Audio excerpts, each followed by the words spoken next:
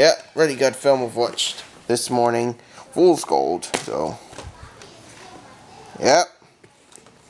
Which is a pretty good film from 2008 starring Matthew McConaughey and Kate Hudson, so.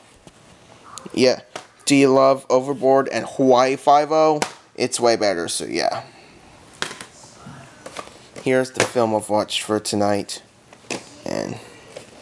And pretty good film I've watched tonight, and which an awesome sports film from 2001, starring Freddie Prinze Jr., Jessica Biel, and Matthew Lillard. So summer games are very better. So yeah, and because the tape looks like a summer catch, and was put on December 10th, 2001.